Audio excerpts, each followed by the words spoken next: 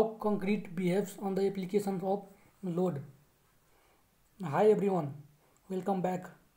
I am Dipak Mandal. In this video, we will see the behavior of concrete when the load is applied. Different types of load, either compressive force or either that will be tensile force.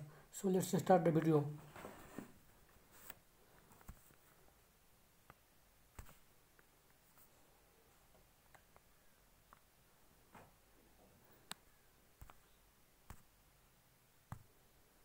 So यो ग्राफमा हामीले यहाँ graph हेर्न सक्छौं। यो ग्राफमा के छ त भन्दा लोड भर्सेस एक्सटेन्सनको यो ग्राफ छ। ओके, हामीले कंक्रीटमा टेस्ट गर्यो भने, ल्याबमा कंक्रीटको हामीले टेस्ट गर्यो भने त्यहाँ हामीले लोड बढाउँदै गयो भने के हुन्छ त त्यसको एक्सटेन्सन हुन्छ नि, सर्टेन टाइमसम्म के हुन्छ त्यो स्टेट जान्छ र त्यसपछि के हुन्छ त्यो चाहिँ ग्रेजुअली बढ्दै जान्छ।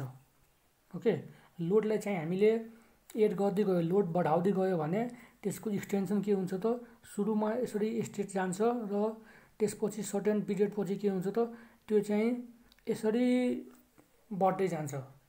ओके, यो चाहिँ कंक्रीटको यस्तो ग्राफ हो र फाइनली यो बढ्दै जान्छ र सर्टेन टाइममा के हुन्छ त यसले चाहिँ लिमिटमा जान्छ। ओके, सो अब तपाईहरुले याद गर्नु भयो होला कि यस्तो ग्राफ हामीले केमा पढेका थियौ त विभिन्न स्ट्रक्चरहरुमा पढेका हुनुपर्छ वा जुन हामीले ब्रिटल मटेरियल पढेका थियौ, मटेरियलमा चाहिँ हामीले पढेका थियौ। त्यसमा के हुन्छ त भन्दा ब्रिटल फेलियर हुन्छ एउटा र एउटा चाहिँ दुईटा हुन्थ्यो हैन, त्यो चाहिँ हामीले पढेका थियौ। त्यसमा चाहिँ हामीले त्यसमा पनि ग्राफ हेर्यौ र सेम यसमा पनि के हुन्छ त कंक्रीटको ग्राफ त्यस्तै नै हुने जान्छ।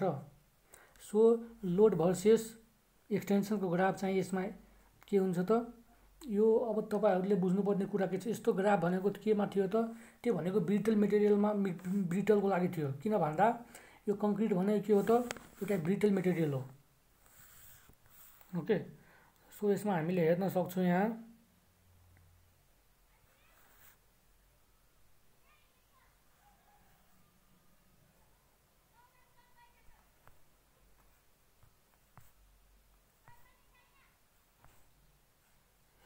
के छ त जति बेला हामीले कम्प्रेसिभ फोर्स वा टेन्साइल फोर्स यसमा हामीले अप्लाई गर्छौं। ओके, जब हामीले कुनै पनि कंक्रीटमा वा त्यसमा चाहिँ के हुन्छ त कम्प्रेसिभ फोर्स टेन्साइल फोर्स त्यसमा चाहिँ अप्लाई हुन्छ, त्यति बेला के हुन्छ त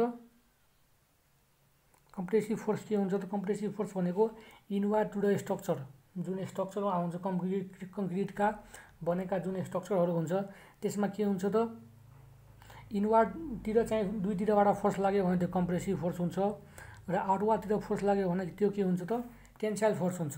र हामीले अघिल्लो भिडियोमा हेरिसक्यौ कि कंक्रीटको रेजिस्टिङ क्यापासिटी के हुन्छ त कम्प्रेसिभ फोर्समा जति बेला कम्प्रेसिभ फोर्स हुन्छ त्यसको चाहिँ रेजिस्टिङ क्यापासिटी हाई हुन्छ।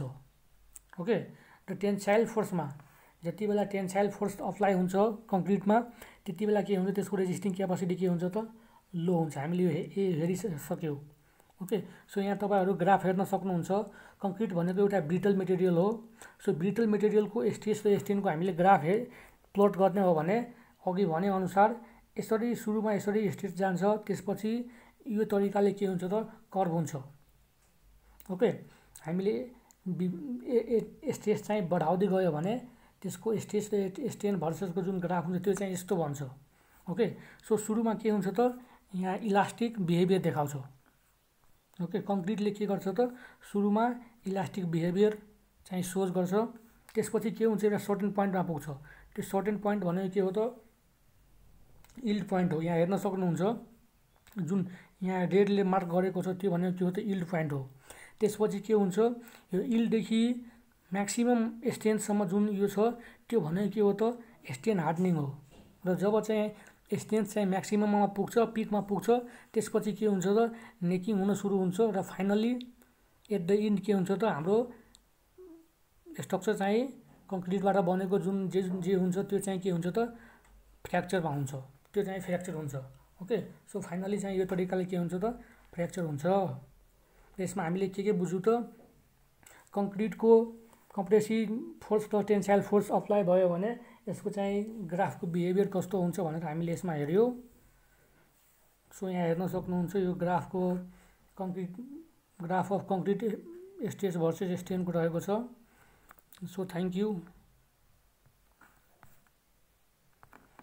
You see you in next video. यदि तपाईहरुलाई यो भिडियो क्लियरली बुझ्नुभयो भने च्यानललाई सब्स्क्राइब गर्नु नभुल्नु होला र don't forget to like the video and share to your friends and in your different Facebook groups. Thank you. See you in next video. Have a good day.